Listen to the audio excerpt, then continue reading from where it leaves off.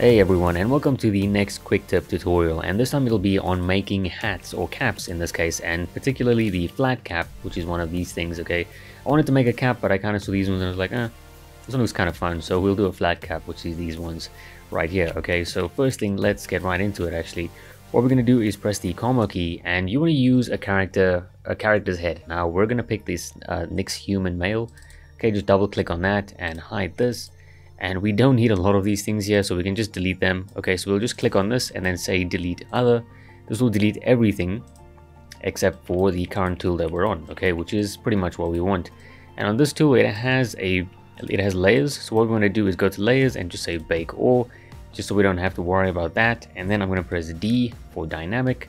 I'm going to press always yes. Okay, and then we're going to go to geometry. We're going to go down to dynamic and we're going to say apply. So it applies those subdivisions, and then I also want to make sure to delete those subdivisions, so the lower ones.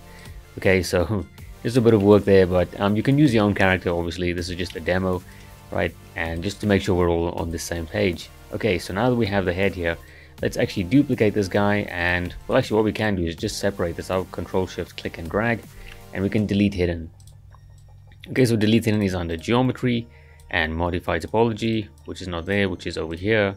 Okay, and then delete hidden, okay, which is here. Okay, so that's what that is. So also let's keep ourselves organized. Let's call this head, and let's Control Shift D to duplicate that, or here down here duplicate the same thing. Okay, what we're going to do is rename that to the cap. Okay, so now we've got that, and let's make sure our head is visible. Well, actually let's just leave it invisible for now. Okay, so let's bring out our references, right, with Shift Z. You don't have to bring in references, just go to texture and import the references. Then you can just click on these references and then say add to spotlight. After you've done that, make sure you say switch off spotlight projection, which is under brush, and got a lot of stuff to do before you do anything, which is under brush and samples, and then it's under spotlight projection here. Okay, so finally we can work on the cap, and if you notice on the side view here, and he's kind of a little bit he's kind of looking down a bit, so I'm going to rotate this just so there. Maybe that's probably straight, right? Kind of. So maybe there, around about there. I don't know, I feel like he wasn't really looking straight. Anyway, so that there should be fine. And what we can see here is that maybe a little bit, so there. Okay, so like that, we can see that the cap is at a bit of an angle. Okay, it's not straight this way or going out that way, it's coming down at an angle this way by the ear. Okay, and with this guy, we're going to do that. So we're going to hold down Control. I'm going to use Mask Lasso, which is BM. Okay, and then Mask Lasso is over here. Okay, so BML. So I'm going to hold down Control, click and drag. Okay, and around about there. Okay, and maybe a little bit, so that much. It's actually here by the ear, so this guy's ear is pretty small though, actually. So I think where we have it is fine. I'm going to press Shift F, we can kind of see where that is. Okay, and I'm going to press Control Shift and E. Okay, E for elephant, or edge loop in this case, and that can be found under, I don't think I can find it here, probably won't find it, geometry, and actually oh there you go, edge loop. Okay, and then edge loop mask border. Okay, so Control Shift E, that'll do that. Okay, so that'll give us some nice clean cuts here. We're going to press Control Shift click on that. Okay, and then we're going to say delete hidden because we don't need that. What I am going to do next as well is we've got a ton of menus here, so let's close that. Shift click on this will have it stick, by the way, and then deformation, so shift click on that. And I want to say polish by features, okay, or polish by groups actually. And in case you're wondering what does this do, if I open that and say polish by groups, you'll notice it's quite harsh. Okay, so when you have a closed circle, what it's doing is it's kind of considering the shape and it's trying to conform to that shape. So if we go to the, let me go to the head quickly. Okay, Shift F. We go down here and we say polish by groups, okay? So you notice it's not doing anything too crazy, okay? You can see the lines around there because those groups are separated, which makes sense. But if I click off of that and now it's an open circle and I do this, it just starts destroying the form, right? Look at that to that, okay? So that's what the closed circle versus the open circle does. It kind of doesn't really, it kind of considers your geometry as opposed to the closed circle or the open circle, which really doesn't care. It's just going wild either way. Okay, so that's the kind of the difference there, and that's not just for this menu, it's for anytime you see these. That's what that means. Okay, so back to our cap here, still in solo mode. This one it doesn't really matter because we don't have a shape to conform to. So either way, open circle or closed, we'll do that. Okay, so next we want to go on over to, moving on here, next we want to go on over to geometry again. Okay, so geometry, let me close some of these menus here because it's getting a bit crowded. Okay, so geometry, and we want to go on over to Zremesher. Okay, so what we want to do next is leave the polygon count. We don't care about that. We want to just half this. Okay, so whatever the points are, we just want to half that. And the adaptive size, basically how much do you want to conform again to the shape, and basically just keep it shape. So here we don't really care, here we care a lot. Also the number of triangles you use, so on and so forth. So we don't really care, so we're just going to half that with 0 adaptive size and click on that Zremesher. Okay, Shift F so we can see what we're doing, and that's quite good, but too many polygons, so Zremesher again. It's going to keep halving it. Okay, let's half that again, and one more time. Yeah, I think this is good enough. If you want to go less than this, you can, I guess, but I think this is pretty good for what we need. We're not doing game ready stuff here, so we don't need like amazing topology, so that's good enough. Let's get out of solo mode and make sure we have our head. Okay, so that there is fine. Okay, let's just go into solo mode again, and what I want to press is D for dynamic. Okay, and the dynamic menu is under geometry. Okay, dynamic subdivision, which is right here. And under this menu, what I do want is thickness. So let's bump up this thickness, and quite a bit. Maybe not that much, that's a bit much.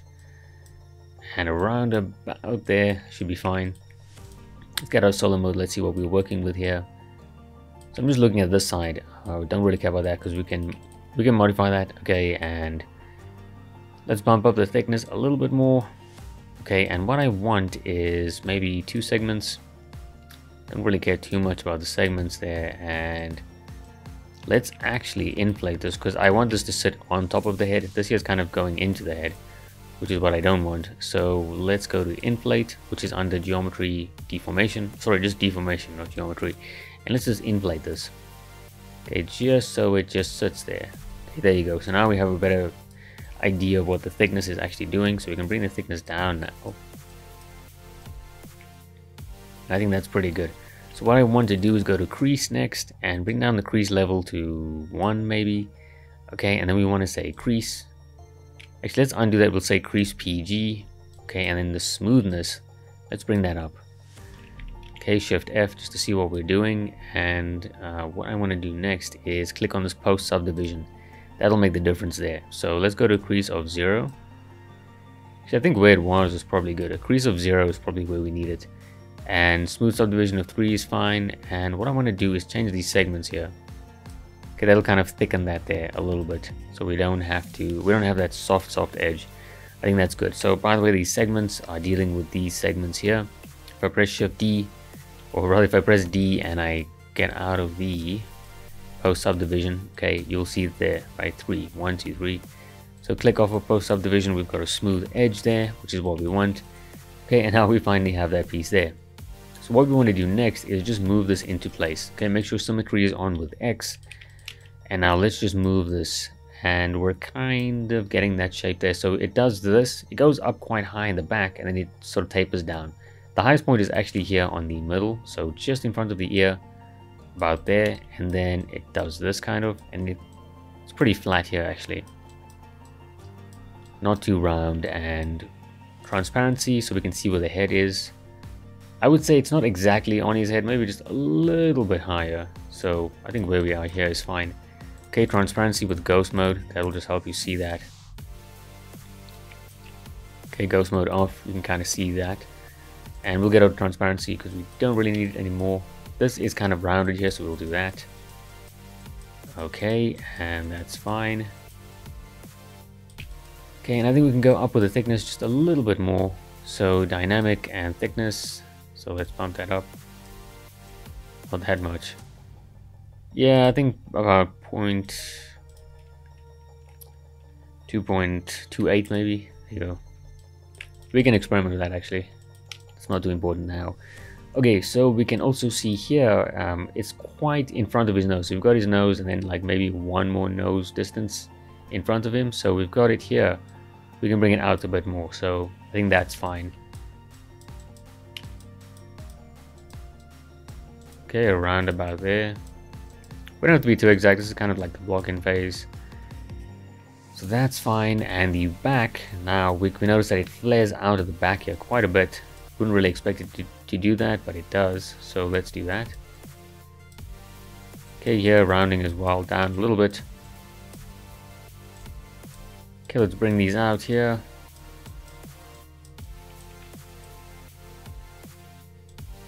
Okay, and this is probably flaring out on this side here, so let's just make sure it's here by the ear, which is this piece here. Okay, and here on the front view, let's move that guy down. Move it to the side there, and front view, yeah, kind of the same thing. I think that's good enough there, but also let's make sure it's actually wrapping his, you know, hugging his head. So around about there.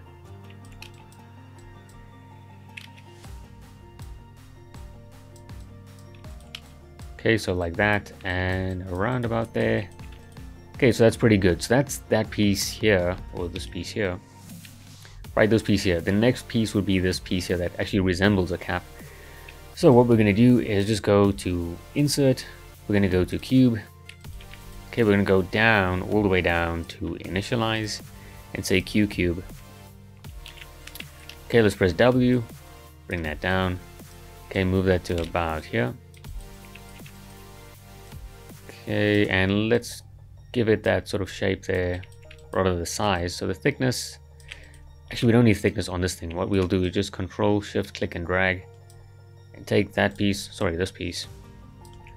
Okay, I'm going to delete hidden. Okay, then I'm going to go to Z Modeler, which is BZM. I'm going to Alt click on this, Alt click on that. So now we just have this. Okay, and what we want to do again with this piece is press D for dynamic. Actually, before we do that, what I do want to do is add some points here. So we just hover over an edge, hold down spacebar, and then say Insert, multiple edge loops, and then click and drag up. And I think, yeah, around about there is probably good enough. And we'll just click on this edge. That'll give us the same amount on that side. Okay, so that's pretty good. And we'll go here. Okay, next we're going to press D for dynamic. Okay, and then we're going to go to thickness as well with this one.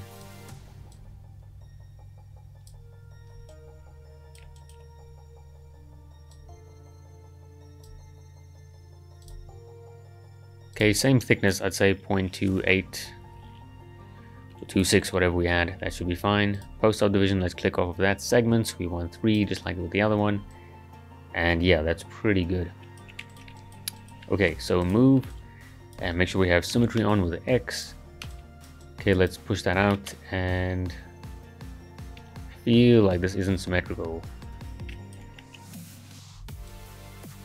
Oh yeah, I don't think it is. What I'm going to do is just mirror and wild that. There you go. For some reason it wasn't symmetrical. So mirror and wild is under geometry, modify topology, mirror and wild. And if I can find that, modify topology, mirror and wild. There you go. Okay, so that wasn't symmetrical, but that's fine. So we're just going to shape this so it actually gets that cap shape. Okay, Shift F so we're not really distracted. So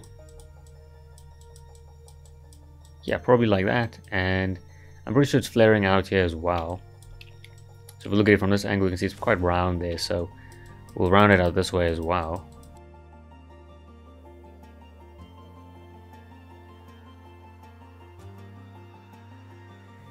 Okay, so let's just move this into place, and if we look at the side view here, it's pretty much in line with that piece, so around about there. But before we do that, actually, let me just move it here.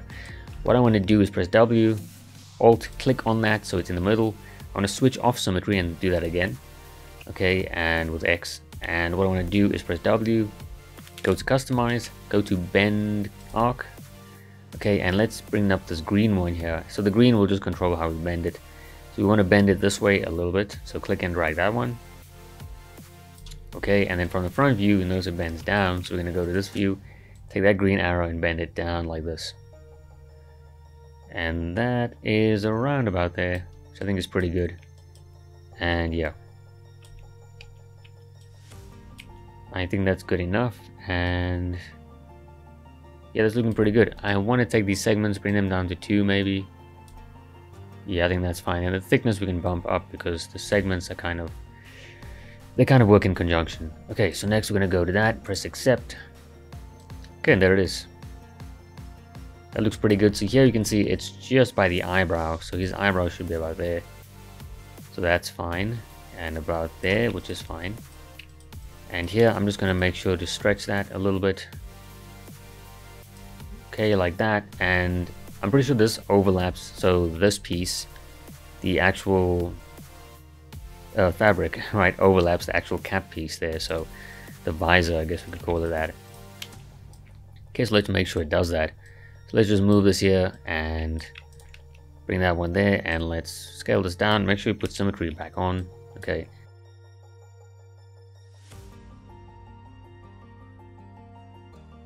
Okay, let's just shape this up here, and yeah, pretty much done with the basic shape. And next what we can do is sort of apply these just to make sure it's working. Okay, so next let's just go to new folder, call that the cap. Okay, move this one up here. Okay, we'll call this the visor. I don't think that's the name of that part, but we'll call that anyway. And I just want to duplicate this, so Control Shift D, press OK. So now we have two of these.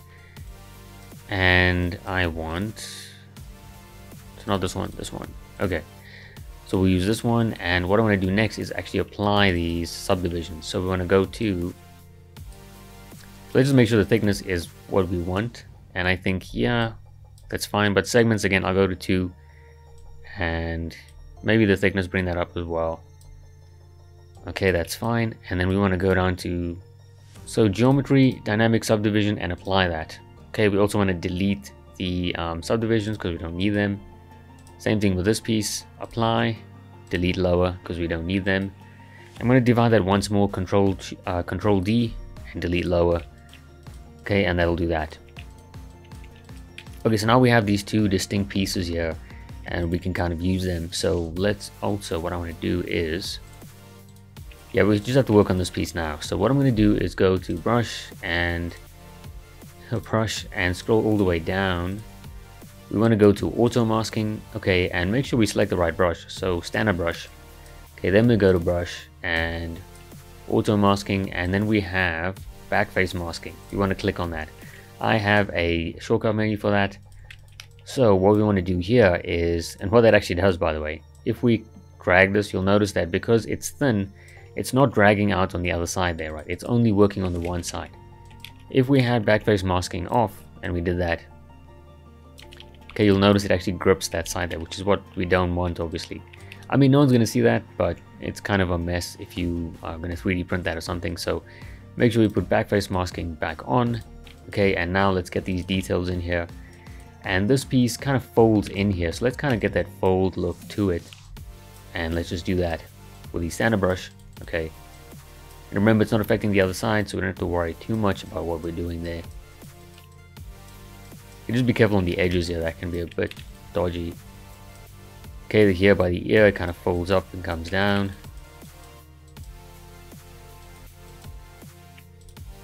Okay, I'm just going to smooth that out. Be careful with this because you could mess up the other side. Okay, here on this one as well, there's a little bit of a lip there. Well, not a lip, but like the stitching and the way it's sort of put together. So like that. Okay, and then we have one here in the middle, kind of. Not that much, so bring down the intensity. Okay, so sort of like there, and I think that's fine. So yeah, that is kind of good enough, and that was actually pretty simple. So what I'm going to do is put off backface masking and now push in with this.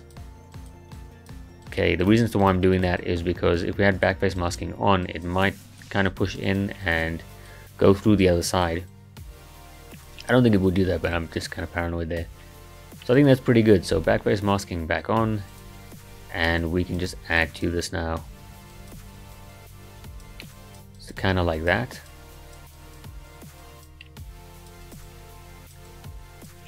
Okay, we've got the dam standard, and I want to make sure that we put backface masking for the dam standard as well. It works with, each brush has its own backface masking setting, so you're gonna have to put it on for each one. So let's go here, okay, like that. Yeah, around about there. Probably not that deep, so bring that intensity down. Okay, so something like along those lines. That is just a very basic version there. I don't want to go too much into details. You definitely can if you want to, and yeah, I think that is pretty good for what we have there, and yeah.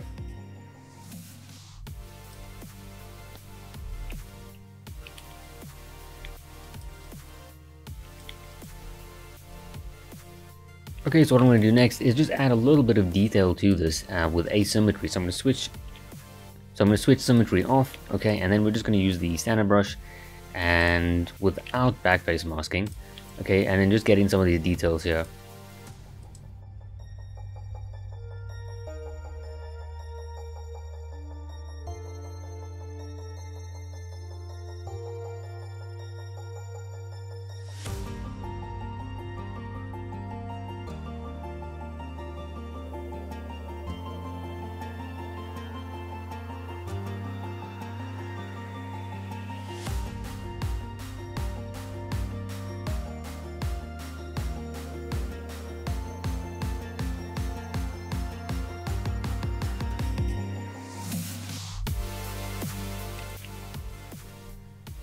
Okay, and I think that is kind of good enough for now. I don't want to go too crazy with the details here, and what we're going to do is actually put in a little bit more details, but like, for example, the seams and maybe just a little bit of the type of cotton, whatever that we see. But yeah, for now, we're kind of done. So here, just want to press W and just make that a little bit thicker, right? Move that up.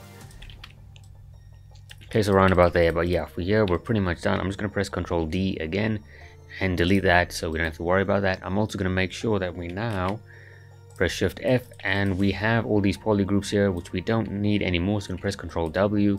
Okay, now we're going to Dynamesh this at, let's say, 500. That is too low, obviously. Let's go 2000 maybe. Yeah, that's pretty good. So a little bit higher actually, so maybe 3.5. Okay, so 500,000 points, that's not too bad. I'm going to do the same thing here. Okay, so Dynamesh at about 3000, and that should be good enough. And we can go 3.5 again.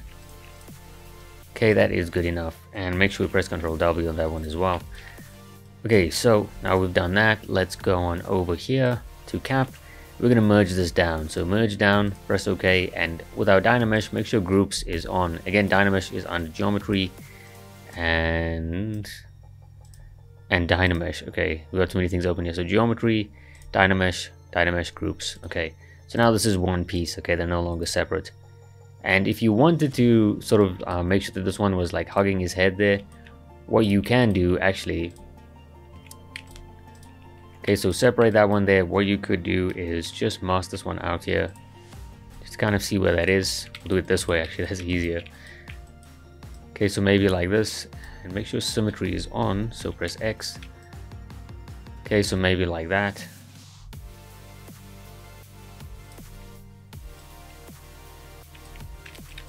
Okay, I'll minus this one here. I think that's pretty good. Control Shift E, and let's just unmask that. Okay, Control Shift E. Okay, Shift click on that, delete hidden. Okay, and then we can just Dynamesh that, and no one's really going to tell that. Okay, a cleaner option would be to make sure that we did that before we did all this, but that's okay. No one's really going to notice this, so that should be good to go there. Okay, so now if we hide that, we can see, there you go. So it looks like it's a little bit of a more comfortable fit.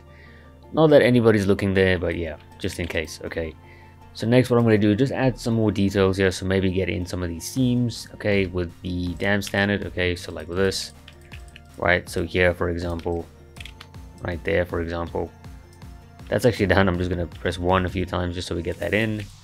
And here maybe. Okay, so like that, and yeah, so I'm just going to do that, and we can just fast forward through that. Okay, make sure symmetry is off here, by the way.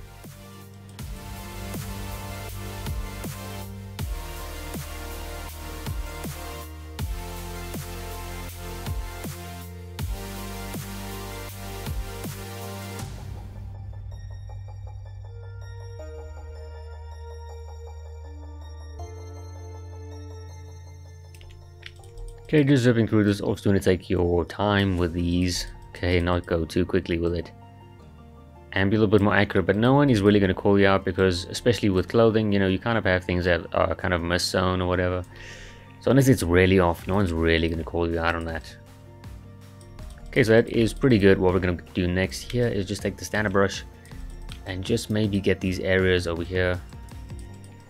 Again, you don't really have to go the extra mile. I mean, it depends what you're doing, obviously. If you're going for ultra realism, then yeah, you definitely want to. Okay, So next, let's go on over to layers. We're going to go to new layer. Okay, and on this new layer, what I want to do is just go to clay buildup. Okay, bring that up a little bit, hold on spacebar, and on freehand go to spray. Okay, so this we can spray that on. Okay, also what I'm going to do is go to alpha, go to modify, and then H tiles, bring that up to about 3. Okay, so now we have this sort of pattern here. That's a bit much, obviously, so let's bring that down. I think 1 is pretty good. So yeah, I am using my mouse here because I'm just lazy to get out my graphics tablet. Okay, so we can just do this and just create a very basic shape here. Let's control shift click on that to isolate that. Okay, just creating a very sort of basic pattern here. Okay, just to create a bit of noise here. Okay, and symmetry is off. Okay, try not to go over our lines there, but we can reestablish them if we want. Okay, those sew lines basically. Okay, that's good. I'm going to invert that and we can do the cap here. Okay, backface masking would be a good idea here actually. Okay, and there you go. Okay, so there's that one, and I'm just going to click off of record and hide that layer. Next, we're going to go to another new layer. And what I'm going to do is go to standard and make sure we go to alpha and switch off those H tiles, bring them back to 1 because we don't want that. Now I'm going to go to alpha over here and go to import. Okay, and I just went to the ZBrush site and downloaded the Burlap and Weave 03 alphas. Okay, so what you want to do is just go online and type in ZBrush alphas, and then you'll find this one here, right? Pretty much the first link, ZBrush alpha library. Okay, you can just go to that, and there's tons of stuff here. They're all free, so you don't have to worry about that. And you want to go down to textiles. Okay, and just choose Burlap. I think it's this one here. Yeah, Burlap. Okay, so just select that one, click on it, and hit the download. Okay, over here. And you will get a PSD, okay, and I'm just going to open that in ZBrush. Okay, so just double click on that, and that'll now be our active alpha. Okay, if we hold down spacebar, you see Burlap is over there. So I just want to make sure that our dots is now drag rectangle. Okay, and let's just drag, and actually let's switch on backface masking. So now we can drag this out. Okay, and that's looking pretty good, so let's drag that out. Okay, and kind of keep with the pattern there. So this is our organized pattern. We had like that crazy pattern before this. Control shift click on that to hide that. Okay, take your time with this one as well. Don't rush through it like I'm doing. You want to make sure it's like perfectly tiled. There's a way to do that, but this is more of a quick way to do it as opposed to the correct way. Okay, you can see I'm kind of going with the grain here almost. Okay, making sure they're kind of in the same direction. And it's fine if you have spots like this that it's a little bit faded out because we're kind of, maybe the cap is a little bit older, so that's fine. Make sure you drag out at the same, roughly the same level, because otherwise some will be bigger and some will be smaller, which is kind of what you don't want. Okay, and there we have it. And if we switch this one off, or rather click off of recording and switch this one on, what I do want to do with that one is just bring down the intensity on that. Yeah, about a 0.6 should be fine. Obviously, if you don't want that, just don't use it, right? And yeah, that is pretty much it. And if you want to keep this, just make sure you click on Bake All. That will bake these layers so they're not just sitting there for nothing, right? Yeah, that is pretty much it. We're done here. And what I would actually do is go with the standard brush. Make sure we switch off the alpha and go back to normal freehand. And what I would do is, and I'll do it now actually, can switch these off actually. Okay, and we'll just thicken up these areas here, for example, but just to give it a little bit more believability, right? Like it's sewn on and not just some piece that's on there. Okay, same thing with these sides here, right? Just to give it a little bit of differentiation from the other piece there.